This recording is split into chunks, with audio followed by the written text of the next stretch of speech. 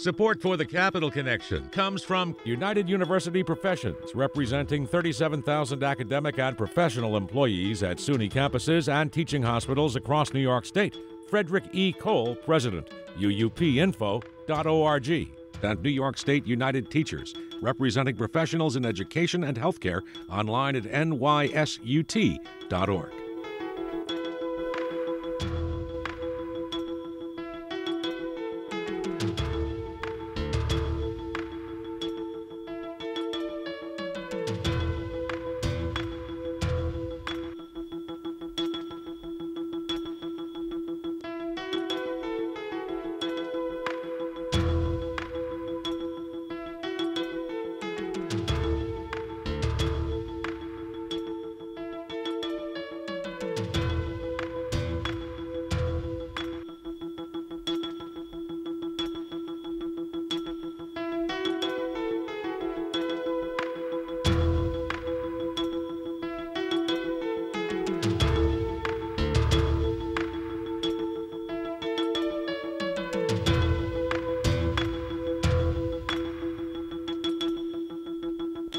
It's the Capital Connection. Hi, I'm Alan Chartock. Joining us this week is Republican New York State Assembly Minority Leader Will Barclay.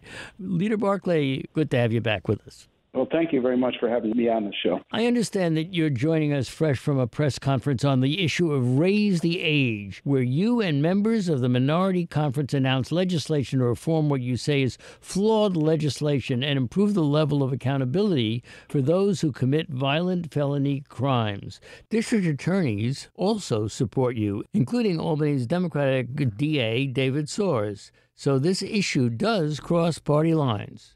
Yeah, it's a bipartisan issue. As I said, the same with bail reform, I think, applies to Raise the Age. When these laws were enacted, they didn't take in any consideration from law enforcement or from district attorneys, and they qualified as reform, but they have real-world consequences. And as a result, one of the statistics that was mentioned today, for the thousands of 16 and 17-year-olds are arrested for felony charges. Only 8% of those have ever been convicted of felony charges. So clearly things are falling through the cracks here, and some reform of the reform legislation needs to be had. So let's go into that a little bit. We're talking with Assembly Minority Leader William Barclay. And on the question of bail reform, Governor Kathy Hochul says shootings and murders are down in New York, while the homicide rate in the state is nearly 2 times lower than the national average. Those were some of the numbers she released as she highlighted her public safety proposal Wednesday in the executive budget. The Democrat also said she has always supported the underlying premise of bail reform despite efforts to alter the law. Hochul says she stands by her plan to remove the so-called least restrictive clause from the bail-eligible cases, something she says contradicts a section of the same bail law. It's also something that is not included in either the state Senate or Assembly budgets. Your thoughts? Well, I hope, first of all, yeah, it is welcome news that allegedly some crime is down in New York. I think we all should celebrate that, though I think we have a long ways to go. Our crime rates, particularly shootings, are at historic highs. So there's some areas where crime's down, other areas that they've still got some work to do. As I said, bail reform, raise the age, these things don't take place in a vacuum. They're not some theoretical policy that, everybody can feel good about passing. They have real-world consequences. And I'm not saying bail reform, raise the age, those alone are causing the increase in crime, but they're certainly contributing to it. So reform needs to be done. I hope the governor sticks to her guns and will try to get it done through the budget when she has the most ability to get something done. I'm a little worried because of her press conference yesterday. It seemed like she was equivocating a little bit on whether she's going to push those through or not. So I hope she does, and I think the time is right to do it now. Well, Will Barclay, that's very interesting stuff. On bail reform, what is it in bail reform that you think needs our attention? Well, we always think we need to go farther than the governor. We think we should have judges have discretion when the offender is a danger to the community. As I've mentioned, I think, on this show before, but many other interviews. Other states like New Jersey that instituted bail reform have that dangerousness ability in their laws. I don't know why seems like common sense and why we can't get that done in New York. We ought to trust our judges to be able to make that type of determination. Well, it's interesting. There will be those who think that bail reform is basically either too liberal or too conservative. What do we say about that? Well, I said this at the press conference because I believe it, and I know my conference believes it too. We're not just knee-jerk reaction against any kind of changes to the criminal justice system. When there's injustices in the criminal justice system, they ought to be addressed. But what the Democrats have done with bail, with raise the age, is they've just thrown the whole system out. I've used this example, instead of using a scalpel to make reforms, they used a chainsaw, and they didn't talk to the DAs. They didn't get any insight from law enforcement. As a result, we're suffering through some bad public policy. Could we be a little bit more specific? I'm sorry to press you like this, but what is it in bail reform? What is it in these changes that troubles you so much? Well, first, raise the age. There's no disclosure for prior crimes and raise the age. So even say it goes to family court, or if it's a violent felony, it would go to it's a criminal section of family court. But the judges and the prosecutors can't look at the prior record. So what we're doing is some of these, particularly with gun charges, people can be arrested multiple times on gun charges. It's like it'd be their first offense into perpetuity, and they just put them back out on the street. And frankly, Alan, that's not helping anyone. It's certainly not providing safety for the community, but it's also not good for the offender because they're not getting any support. They're just being put back on the street. And usually, they're in not a good environment, whether it's gang-related, family-related, or whatever. And just to put them back in that is not helping them either. So it's not good for the offender. It's not good for the public safety. It's not very good, obviously, for any of the victims of the crime. You sound so reasonable in all of this. Is there anything you do? Is there anything that we need to pay particular attention to here? Well, I think, again, it's having the political will to make these changes and maybe understanding that we went too far initially. I know that's hard for any elected official to admit maybe they made a mistake, and just go back, institute what I see as common sense changes to this law. And there's no reason it can't be bipartisan. And I'm happy that there is bipartisan support for some of the changes we're being proposed by district attorneys across the state. Earlier this week, you wrote a letter to Governor Hochul and Comptroller DiNapoli about the not-so-smooth rollout of the cannabis program. What did the letter say, and what are your recommendations? Well, we'd like to see the whole program audited. I think the rollout has been a disaster. They still haven't licensed. I think they've only licensed 2 or 3 operations, or maybe more, 4 operations. And they're supposed to have a $150 million fund. Apparently, they don't have any money to do that. And as a result, because we lowered the prosecution for marijuana, you see all these black market places pop up around, really in New York City, but I think they're also throughout the state. And we want to have the whole system essentially audited by the controller, and that's what we're requesting. I was pleased that the governor did apparently address in her press conference that she is going to start cracking down on these illegal black market retail establishments. So we keep hearing about the illegal cannabis shops that are open in New York City. You just mentioned some of this. Legalization was supposed to end the black market, but the cost to buy legal cannabis is much higher than sticking with an illegal dealer. Should the price be dropped? Well, this is why I've had trouble seeing exactly how this is going to work in New York State, because anytime you have government involved, they want to tax it, rightfully so, and they're going to try to regulate it heavily. That's going to cause the price to increase. So I don't know how much the state can drop the price to try to compete with the black market. I always said on this, we shouldn't be legalizing cannabis. We should look at the prosecution for cannabis crimes, but not actually legalize it and give it the government stamp of approval. And I still feel that way. I'm not overly surprised, unfortunately, that the system is in disarray and we're seeing all these black market retail cannabis establishments. We're speaking to Assembly Minority Leader William Barclay. So let me ask you this. The big news of the week started last Saturday when former President Trump said he was going to be arrested on Tuesday this week. Well, that didn't happen, but as we speak, it's very possible this could happen before this show airs. But either way, what are your thoughts about the possible arrest of a former president? Well, I think that's probably, if you like Trump or hate Trump, obviously people have strong feelings about the guy personally. I don't, from what I can tell, now I'm not an insider on this, but it worries me because it doesn't look like the charges that they're claiming against Trump are, I don't want to say they're not substantial, but they're not, it seems flimsy, I guess, is the best that I can look at it. So I think if you're going to prosecute a former president, you better have your ducks in a row, and it better be a very strong case. And I'm just worried that this may have, it does certainly smell that there's political motivation on this rather than pursuit of justice. So then, should New York Republicans and the state party distance itself from Trump? I think it's up to the individuals. I don't think this is a reason to distance yourself from Trump. I think he's given a lot of reasons to maybe distance yourself from him. But, again, this prosecution, I'll be curious if it actually ends up going forward. It sounds like there's some real problems with the case. Again, I don't know it all that well. So I think people can make their own decision whether they want to distance themselves or not from Trump. Now, what about North Country Republican Congresswoman Elise Stefanik? She's aligned herself with Trump and is now appearing on a short list of potential vice presidential candidates, which I have mentioned in our previous conversations. So isn't this a risk for Stefanik, especially if Trump is indicted?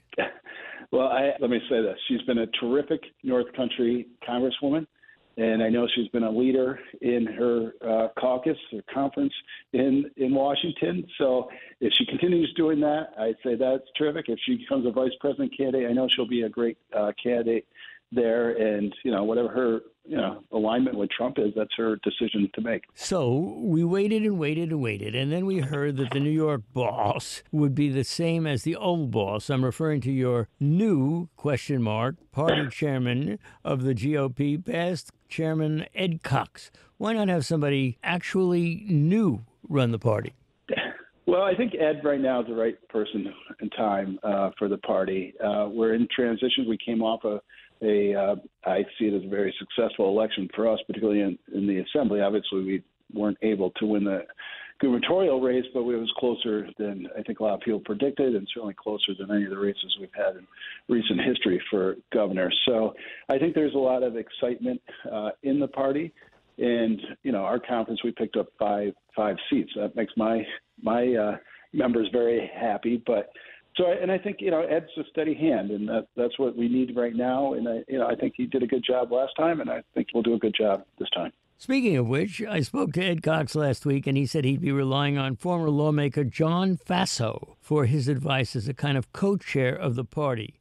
What do you make of that? Well, John, as you know, not only being a former congressman, was also a former minority leader in the Assembly. So I have a great relationship with him, and knowing what it takes or what the work you have to do to put in to be leader of this conference, I know any effort that he puts in and role he'll play in the party would be very beneficial for the GOP. We're talking to New York State Assembly Minority Leader Will Barclay. The New York State budget, of course, is due April 1st. That's coming fast. So far, Governor Hochul released her $227 billion state budget. Last week, each house of the legislature released their budget proposals. This week, conference committees began meeting, giving us a sense of what's happening with the budget process. What can you tell us about all of that? Well, let me just talk about her spending plan and then what the legislature is proposing. As you mentioned, the governor's proposing a budget of $227 billion. I would remind you, just 5 years ago, Alan, the budget was $170 billion. So if we end up passing hers, it'll be almost a $60 billion increase over 5 years.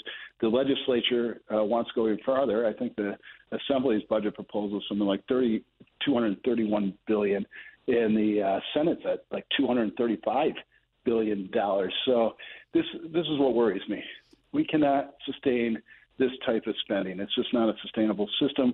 It's already hard to live in New York, hard to be affordable in New York. People are leaving the state because they can't afford to live here. And if we keep spending the way we've been spending, we're just going to see an increase of people leaving the state because we have to raise taxes. Somehow you got to pay for all the spending. Let's talk about guns for a minute. In early March, you and your Assembly Minority Conference joined a lawsuit to challenge the Concealed Carry Improvement Act, CCIA, and what you say is an unconstitutional gun law in New York. You say that the CCIA, passed during an extraordinary session of the legislature and signed into law on July 1st, 2022, imposed a wide range of questionable requirements and restrictions on gun permit holders. Tell us more about that. Well, I'm a big proponent of the right to bear arms, and I think we always had some very onerous gun restrictions in New York that I don't think actually had any relationship to trying to curb gun violence. I think they ultimately just affect legal gun owners and prevent their ability to bear arms. And so, unfortunately, when the Supreme Court came in and said, well, your concealed carry permitting process is unconstitutional, so instead of New York of following what I believe was what the Supreme Court laid out for appropriate law, we doubled down and made them even more onerous gun control, and so that's what's being challenged in the courts. I'm very optimistic that the laws that New York passed will eventually be overturned by the Supreme Court. Okay, so how do we deal with illegal guns? Well, illegal guns, that ought to be dealt with. People that are, trafficking or selling and buying illegal guns ought to be prosecuted. But this isn't talking about legal guns. This is trying to curb the ability for people to have legal, legal firearms, and this is curbing those people's rights. So again, I don't think the laws that have been instituted in New York State. I don't know many criminals that look to go get their concealed carry permit and do the background checks and have to have 5 people vouch for them. I'm not sure any criminal is doing those types of requirements. Well, Will Barclay, do you carry a gun? I don't carry. I do have a pistol permit, and I do own several guns. I'm an outdoorsman, so I like to hunt and fish, so I have some long guns. And I do have a concealed carry permit, but I don't use it. But you don't carry a revolver? I do not. Okay. So you wrote a column in which you say local roads are essential, that New Yorkers rely on local roads, bridges, and culverts to go to work, go to school, run their errands, and enjoy our state's many great recreational destinations. Unfortunately, you say, these same roads and bridges have been financially neglected for too long, and travelers from all over the state have been forced to navigate the state under less than ideal conditions to that end. Your conference has called for an additional $200 million in the upcoming budget. You also have called for $70 million more in extreme winter recovery funding to help offset the toll northeast storms have had on our local roads. Is this an emergency? I think our infrastructure is at the state of emergency. Frankly, we have not been investing in our roads, bridges, culverts, et cetera, to the extent that I think, and I'm a fiscal conservative, Alan, too, but the extent that I think we have. And as a result, we're seeing an aging infrastructure that I think just earlier in Albany this year, I hit a pothole so hard that it popped my tire. So just as an example, so you see things are breaking down. And frankly, I think the role of government is to invest in infrastructure like that. And I hope the governor heeds our words. I think this is a very valid thing for government to invest in. Have you spoken with Governor Hochul since the last time we spoke? Has she asked for your input on the budget? Alan, I have to say thank you, because I think you raising this issue over the interviews we've done probably resulted in increasing communication between myself and the governor. So I thank you for that. Minority Leader Orr and myself had an enjoyable breakfast with the governor to talk about the budget maybe 2 weeks ago. I can't remember the last time we talked, but it was probably after that. And I thought it was a very productive, open conversation. So I appreciate your role in helping facilitate that. Appreciate that very much. Apparently, she does listen. Apparently, they. Yeah, I guess so. Yeah. And there is that. If you had one thing you would like the governor to do right now, what would it be? Well, and I expressed this to her when we had our breakfast. I mean, the two things I hear most from constituents, and frankly, I feel it myself to some extent, are crime and affordability in New York. So I want her to, I hope she does it, use her executive power during this budget process to pull back and institute some changes to the bail law. I'd love it if she did to raise the age also. And also, I think she's got to push back, on some of the spending that's being proposed by the Democrats. But certainly, she should push back on the $4 billion of tax increases that the Assembly majority is pushing. I think the Senate's pushing some tax increases too. So hopefully, she pushes on that because New Yorkers simply can't afford to pay more taxes. What do you think the real possibility of that kind of conservative approach might be? Well, I think, again, it's really in her courts. If she can push back, she has the power during this process to do it. So it's a question of how much political capital she wants to expend to get some of these things done. Is she going to be able to, institute, I don't know, she believes it. Would she institute, some large-scale income tax cuts? No, I think that's probably unrealistic, unfortunately. But she certainly can push back to say, hey, let's not increase sales tax on streaming services, on home delivery services. Let's not increase income taxes on, higher wage earners. That type of thing, she does have the ability to push back, and I hope she does. Will Barclay, I guess the question I have for you is this. What do you think our state of conversation between liberals and conservatives in New York is right now? Do you think things have gotten out of hand? Well, yes. I do think there's both sides have retreated into their corner. Generally, I think that's not good for New York State. I think it's happening in the country. I don't think it's good for the country. I would say this, though, being in government and being in the minority, I have high respect for my colleagues across the aisle because I think they truly believe what they're advocating for is something that they want and they think it's good for their constituency. What I try to do is try to find I want to get things done. I don't want to just be here and throwing bombs, which I do a lot of, but I also want to get things done. And so I want to try to find common ground that we can, agree on. And take bail, for example. Even though the changes to the bail reform law haven't gone as far as I'd like, we have gone and reformed that over the last few years. So there is things that we can get done. We can get done in a bipartisan manner. And those are the issues I try to find common ground and hopefully get something done. So let me ask you about specifics in ethics reform. What needs to be done in this state? That's interesting. Ethics. I think the problem that we've had with ethics is we've had one-party rule for a long time now, and it's hard to have Democrats police Democrats, just like it would be hard to have Republicans police Republicans. Where I think the most effective type of watchdog is a bipartisan body where Republicans have the interest in holding Democrats accountability, and Democrats have the interest of keeping Republicans accountable. Unfortunately, I just think that has left us. We've tried different things where the governor, it was between the governor and the legislature instead of Democrat versus Republican. It was more executive branch versus legislative branch, and the governor had the ability to appoint so many people to it was Jacob at the time, and the legislature. That system just proved it didn't work because the governor had the most appointees, and the Jacob would never hold the former governor accountable.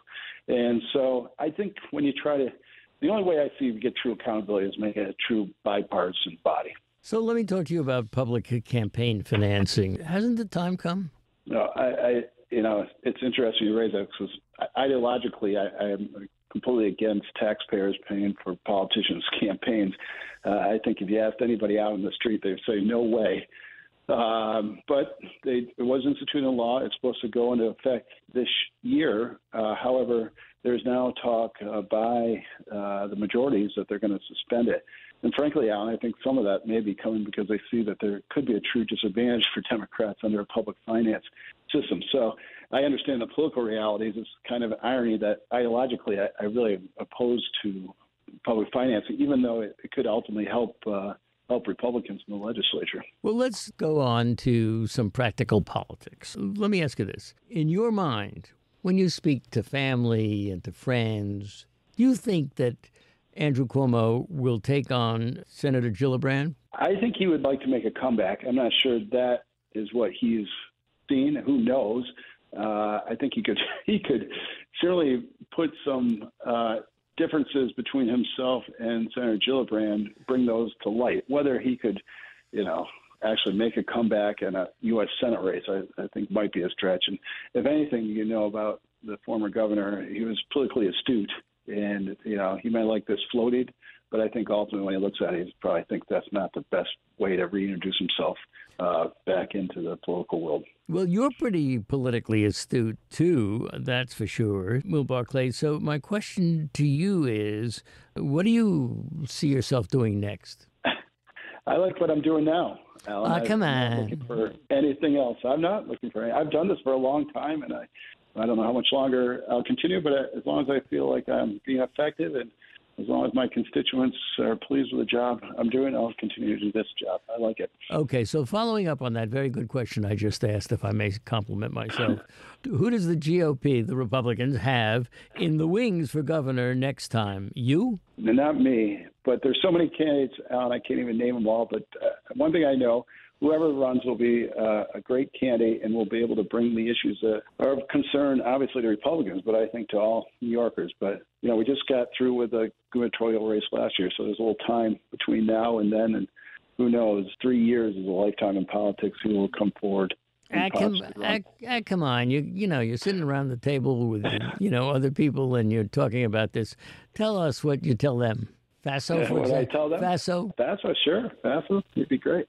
It's funny. I'll tell you one thing of interest, because we do predictions sometimes when I'm out socially with my colleagues, and it's great to make the predictions a few years in advance because you'll end up seeing how wrong you are ultimately every time you make those predictions. So I've gotten wiser over the years not to make any of those predictions because they're usually wrong. Well, we are out of time, and I hate it because I love talking to you. Our guest has been New York State Republican Assembly Minority Leader Will Barclay. Thanks so much for joining us, Will. We look forward to the next time. Thank you, Alan.